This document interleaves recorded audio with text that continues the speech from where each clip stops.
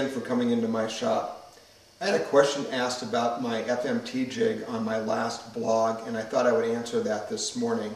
The question had to do with the alignment jig that I made for cutting mortises on rails.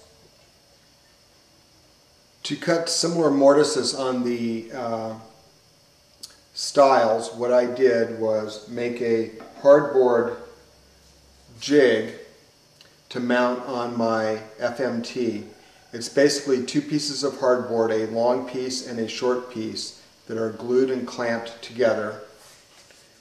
I basically have these pieces sitting around because when I make a project, I will frequently make a set of hardboard templates that I use as guides if I want to recreate a project or make more than one. I use the hardboard templates as setup blocks for my table saw, chop saw, and router. This is an example of one of those hardboard setup blocks, and this is the setup jig for cutting and making marks for the tapered leg on my cherry quilt chest. And basically I make all my notes on this board, and then I just shoot a coat or two of spray shellac, which keeps the pencil from smearing and adds a little protection. This jig allows me a couple of things. By mounting it in my FMT, I'm able to consistently align my stock that I'm cutting, that in this case was the mortise for the stiles on my cherry chest. I can slide this up against the end stop, and that allows me to consistently cut these pieces without having to make any more measurements. I only have to do one setup on the FMT, and then I can just mass produce these pieces. Let me show you how this mounts in my FMT jig.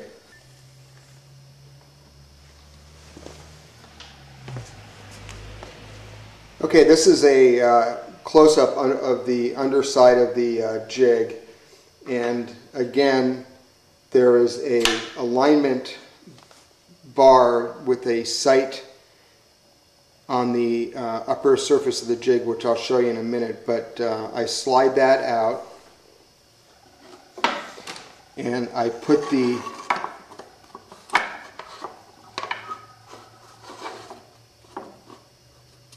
hardboard alignment guide in and lock it down with the end clamp. In this case, if I'm routing the mortises on the lower part of the chest, I just flip this whole arrangement around.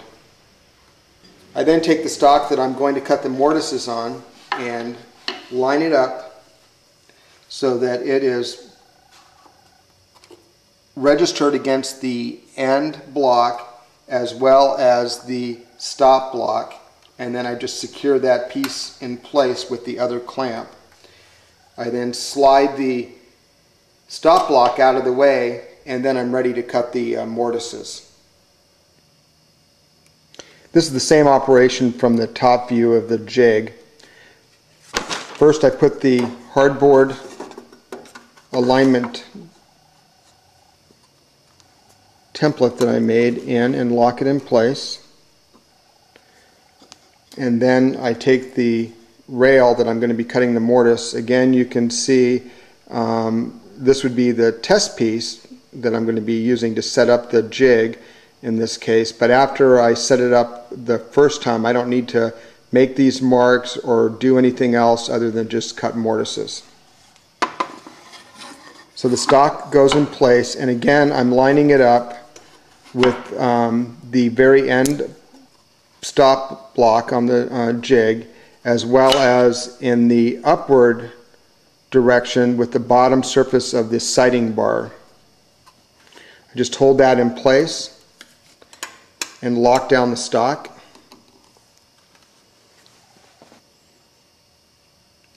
The next step, I just loosen the stop lever on the jig and sight the crosshairs up for alignment, lock down the stop lever,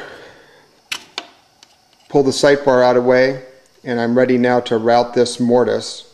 And after that, I can route as many as I want in the same position by using that stop. And I just slide it in place, align the top, lock it down, cut the mortise, and just keep repeating the operation.